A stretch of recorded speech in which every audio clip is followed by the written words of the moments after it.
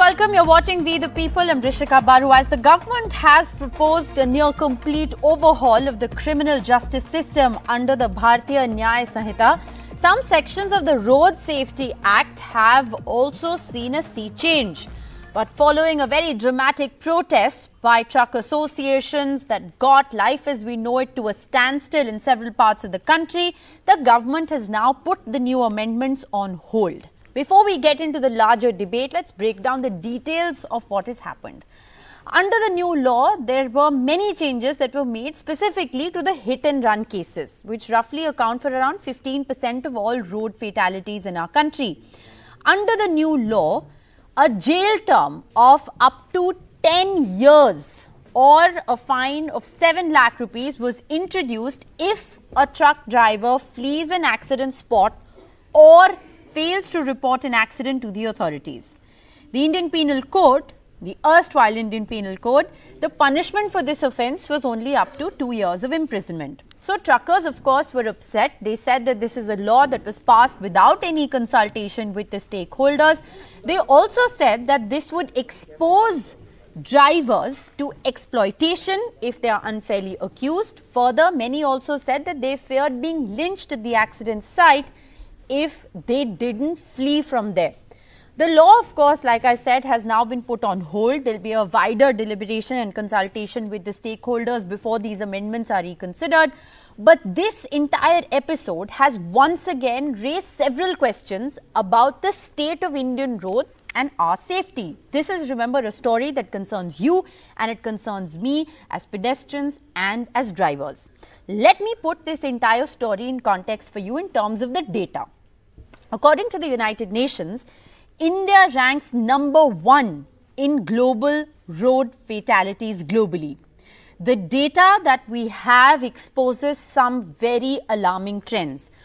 Forget the UN data. For a moment, let's just look at the Indian government's own data. There are over 1.6 lakh people who were killed in around 4.5 lakh accidents, and this is government data for 2022. Further, over half of all the road crash deaths that took place on national highways and state highways, despite the fact that national and state highways, remember, make up for only 5% of the total road network. On an average, and if you look at the law of averages and you look at this data, it's really startling. India witnesses an average of 1,200 road accidents every single day. On an average, there are 19 people, I repeat, 19 people dying every hour in our country because of road accidents. As staggering as these averages are, what's worse is that there has only been a further worsening of this statistic because there was a 12% increase in road accidents in 2022 as compared to 2021. Now, the government claims that India's road network has grown by 59% under the Modi government. We now have the second largest road network after the United States. But remember, the second largest road network in the world is also the most unsafe road network in the world. The question, therefore, we ask on the show tonight is, what's the highway to safer roads in India? And joining me on the broadcast, we have a very special panel joining us on the broadcast today. It is my privilege to introduce to you Ashutosh Srivastava. He's an advocate of the Supreme Court. Navdeep Asija, he's a traffic advisor of the Punjab government. I have Rajendra Kapoor, he's the president of the All India Motor and Good Transport Association. Harman Singh Sidhu, who is an accident victim. He is somebody who has been through a terrible road accident over 2 decades ago and has been wheelchair ridden since then, and he exposes a very interesting element of the entire road safety issue in our country. We also have Shantanu Bhasin, who is a family member of a hit and run victim who now is also a trustee with the Muskan Road Safety NGO. I thank you all very much for being with us on the show. And we also have a very vibrant audience with us on We the People this evening. There are a lot of law students and people who are connected very closely with road safety and road and transportation in our country. So to begin with, if I can just come to you, Ashutosh Srivastava, as somebody who understands the law, there were some very stringent provisions that were proposed under the new law, which have of course been put on hold right now. And, we do need some very strict laws as far as road safety in our country is concerned, because look at the statistics that I have just spelled out. Yes. What I would like to say here is that in India, as you rightly stated, the number of accidents and also the number of people dying, and we are almost leading in the entire world into such kind of fatal accidents and deaths. And in many of these cases, when the vehicle driver runs away from the spot, the person who dies or is injured is not given proper medication, and the person dies also. And on the other hand, suppose the vehicle which hit that person is insured under the third party insurance, and accordingly the insurance company could have paid under the MACT, Motor Accident Company Tribunal, could have paid to the victim or the family. But it is not paid because the vehicle is unknown and the person who was driving is unknown, and consequently the insurance policy is also not known, and it is not claimed by the victims or the victim's family.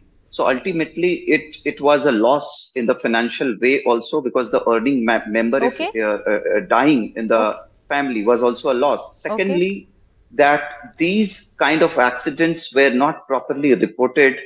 And we have seen the data across the globe, like in US also, these are, there are stringent laws in other countries like Singapore, Sri Lanka. Yes. They have also increased the punishment from 2 years to 5 years to put, law and order in place. And see, there was also misuse of the law because it was under-punished. So many a times, many accidents were, planned also. We have seen in many of the cases. You raise, Ashutosh Srivastava, a very important point when you say that this hit and run law actually is also very important, because, it's imperative in a certain sense for insurance and compliance later on to take place. So, in order to fix accountability and culpability and actually make sure that the culprit is booked, is essential for further procedures to take place. So that's a very interesting point that you make. I'm going to ask a couple of follow-up questions on the hit and run law and then move to the larger angle of road safety. We also have Shantanu Bhasin, who's a family member of a hit and run victim, who's also associated with an NGO, joining us. Shantanu Bhasin, how do you look at this entire story? Well, it's a step in the right direction, I would say that. But laws have to be strict, the process has to be just. That is what I see is lacking here. Now, as you have pointed out, I myself have been a victim of such a scenario. So I definitely want stricter laws against anyone who has engaged in hit and run scenario. However, we do know from our field work that it's always the bigger vehicle which is put on fault. Which is why you see these truckers protesting, because they do know that there is going to be no process of investigation, proper investigation, and they are going to be blamed for the accident. Otherwise, can you explain the reason why they are being protesting without even the law being put in place? Why have they already started protesting? Because one thing is there's rampant corruption in the overall scenario related to road safety and many other sectors associated with that. Two, it lacks the process of investigation, which is much needed. It's not always the bigger vehicle which is at fault. Smaller vehicle can also be at the fault. Another thing I would like to point out is that I guess it's not only applicable to the truck unions which are protesting against this law. It's not only applicable on truckers, but it's also applicable on two-wheeler riders, on car vehicle owners, on any other person who's using motorized transport on the road. If he's engaged in hit and run, he would be put to task because of this law. So while this law is welcome, I think there needs to be a proper process of investigation in place, which should include forensic and scientific elements into it. Right now, we are lacking that completely. Okay, so you're saying that the law that was proposed is welcome, but it still has several lacunae that in a certain sense need to be that need to be looked at. I also want to get in perspective from stakeholders. So there was, of course, a protest after which the government very quickly, within 48 hours almost, has put this law on hold.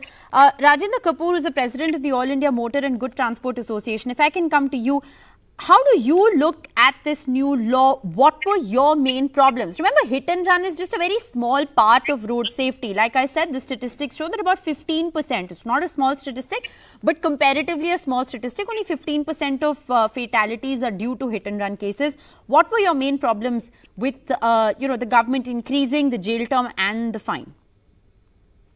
Good evening. Madam, I just want to know, you have given the data. How many accidents, the data you have given, taken place in the highways and in the city? You have not clarified that. There are multiple reasons to run away. Because if accident taken place in the highways, there are many villages and many places where driver is abandoned. And जो भीड़ होती है वो driver को मार देती है, आदमी को, जिसको the person who hit either by his fault और the bigger one fault, the public, local public, driver अगर वहां रुक जाता है तो ड्राइवर को छोड़ती नहीं। पता चला जिसको चोट लगी उसको तो इतनी चोट नहीं लगी, बट ड्राइवर के साथ बड़ा हादसा हो जाता है। Then if government fixes any responsibility towards drivers on highway, and abhi main aapko sorry, I am not that much good in English speaking. I am very no, sir, it's fine. You can please make your point in Hindi. No problem. अभी हम परसों आगरा गए थे, हम अपनी car में थे। Madam, there are multiple places जहां पर कि बीच में से एकदम से इधर नो, मतलब कोई सेंस के लेफ्ट साइड से आ रहा है, कोई राइट साइड से आ रहा है, कोई भी कहीं भी घुस जाता है। Then what will the bigger one से? उसकी क्या है? अगर आप थाने में कंप्लेंट लिखवाने चले जाएं तो थाने वाले कंप्लेंट नहीं लिखते। कई केसेस ऐसे देखे गए जहां पर कि ड्राइवर को इसलिए मार दिया गया क्योंकि उसकी गाड़ी ढाबे पे खड़ी है और कोई मोटरसाइकिल आके या स्कूटर आकर के उसमें घुस गया या कार घुस गई तो गांव वालों ने उसको मार दिया। नासिक का एक केस है, हमारे एक अच्छे ट्रांसपोर्टर मित्र हैं, उनकी गाड़ी को वहां पे ड्राइवर को जिंदा जला दिया गया। Who will pay for that? Who will be responsible for that? और एक चीज और मैं इसमें कंफर्म कर दूं कि यह अभी तक जो ये ट्रांसपोर्ट एजिटेशन जो भी हुआ है, this agitation was sponsored by drivers only. किसी भी ट्रांसपोर्ट एसोसिएशन ने Very important points that you've raised. One is that, the mindset, so to speak, is always one where, the fault or the blame is squarely placed on the driver of quote unquote the bigger vehicles, which is why we saw truckers come out in such large numbers in this protest. The other very important point that you have raised is the concept of mob justice. A lot of times hit and run or, drivers tend to flee the accident site almost immediately because of the fear of being lynched. We have Gul Hassan Rizvi. He's a bus operator from Delhi. He's with us in the studios as well. You had a point to make. क्या होता है ऐसे typically in cases में? जी बोलिए, आपकी आवाज़ आ रही है। मैम, मैं बस ऑपरेटर भी रहा हूँ और ड्राइवर भी रहा हूँ। जो आजकल जो एक्सीडेंट होते हैं वो ज़्यादातर जो है दूसरे की गलती से होते हैं। ड्राइवर जो घर से अपना निकलता है तो वो अपना दिमाग को शांत करके निकलता है और ये सोचता है कि मैं जैसे घर से सुबह ठीक ठाक निकला हूँ ऐसे ही शाम को अपने बच्चों के पास पहुँचूँ। ड्राइवर एक स्कूटर ड्राइवर भी है, बाइक ड्राइवर भी है, कार ड्राइवर भी है। तो हर आदमी को, हम लोगों को ये सोचना चाहिए कि अगर हम अपनी गाड़ी को चला रहे हैं तो उसको कम स्पीड में चलाएँ और अपने ध्यान से चलाएँ, उसको ज़्यादातर ध्यान दें। और जो लिंचिंग का कारण ये होता है कि किसी भी बड़े व्हीकल से एक्सीडेंट हुआ है तो पब्लिक क्या करती है, पब्लिक उसको मतलब ये नहीं कि पेशेंट को ले जाए, जिसको चोट लगी है उसको ले जाए, उसको ले जाने के बजाय ड्राइवर के ऊपर ही चिपट जाते हैं। इतनी देर में चाहे वो दम ही तोड़ दे, मौके पे दम तोड़ देता है और ड्राइवर को इतना बुरी तरीके से पीटते हैं। तो इसमें कानून का संशोधन हो। मतलब सरकार से मैं यही कहना चाहूँगा कि भाई ड्राइवर कोई भी गलती नहीं करता है। ड्राइवर जब घर से निकलता है तो ये सोच के नहीं निकलता कि मैं गलती करूँ। गलती अचानक ही हो जाती है, किस कारण से हुई उसको इसी रीजन से उसे एक्सीडेंट बोला जाता एक्सीडेंट है। ये जो आप लिंचिंग का पॉइंट बोल रहे हैं, which Rajendra Kapoor has also highlighted, I think is an important one, that a lot of times they flee because of the fear of being beaten up or lynched by a mob of people. And like you heard Gul Hassan say, that from their point of view, it's also the fact that a lot of times people just take the law into their own hands, and want justice served then and there instead of actually helping the accident victim. I also want to talk about the other aspect of this before we bring in Navdeep Asija into the conversation to sort of broaden the scope of this entire discussion. I want to quickly get in a word from Harman Sindhu. He is a road accident victim. He had a near-death experience several years ago. He's been wheelchair bound since that accident. Harman, आप अपने accident के बारे में, tell us a little bit about your accident. What happened with you and how long did it take you to actually get help? See, my road accident took place in year 1996, October of 1996. That's nearly 27 years back. So first, I haven't seen a big change since that time till date. Right, as far as road safety is concerned, there are what happened in your case? Points. Can you tell us exactly what happened in your case? Coming back to that. Yeah. So I love going uphill in the mountains. I live in Chandigarh, which is very close to the Himalayan range. So I, along with my friends, have gone uphill. That's how we term it. So during one of such visits, the car rolled down into a gorge because part of the road was eroded. It was totally not there. So the car fell down. I was sitting in the back seat. So as a passenger, I had a responsibility as well. Yes. But we were 4 friends. Everybody else, thank God, was perfectly fine. But I sustained a spinal injury. So it took us around 2.5 hours from Chandigarh to reach that place, a very nice place called Renuka Lake in Himachal Pradesh. But it took us more than 12 hours to come back from there. Right. And the first lift that we got was from a truck. A truck driver was the one who stopped for us. So the whole hit and run thing is about not blaming the truckers, but he was the one who helped and stopped. Always thankful to him. And then it was a small pickup. Third vehicle was a van, which was supposed to be an ambulance, in which 6 feet tall person cannot lie down straight. So everybody knew that a person with a spinal injury has to lie down straight. But the only option we had was to reach a tertiary care hospital, that is a specialized hospital. So it took us more than 12 hours to reach back to Chandigarh. So we changed 3 vehicles. Yes. And took so long. So that is one important aspect.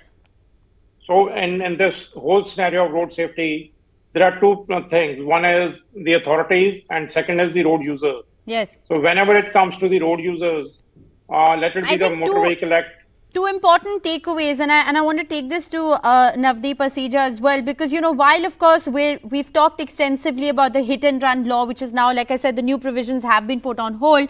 Hit and run is one constituent, one element of road safety that has highlighted a larger problem. Navdeep Asija, look at the story of Harman Singh Sidhu, a 6 feet tall man. 12 hours later, finds some kind of a makeshift ambulance in which he can't lie down straight despite a spinal injury. This also highlights the fact that we have unsafe roads. You have Mr. Rajendra Kapoor, who made the point of, expressways that have been laid down in our country, but they still have these ad hoc entries and exits where you have people coming in all over.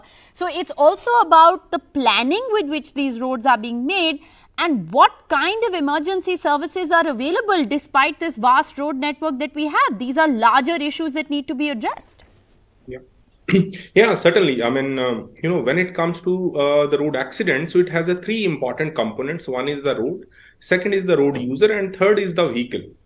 So just framing the laws only for the human error may not help actually, and since based on the road safety science which has emerged, all the developed nation has actually accepted that we have to design our system considering these human error, this human nature.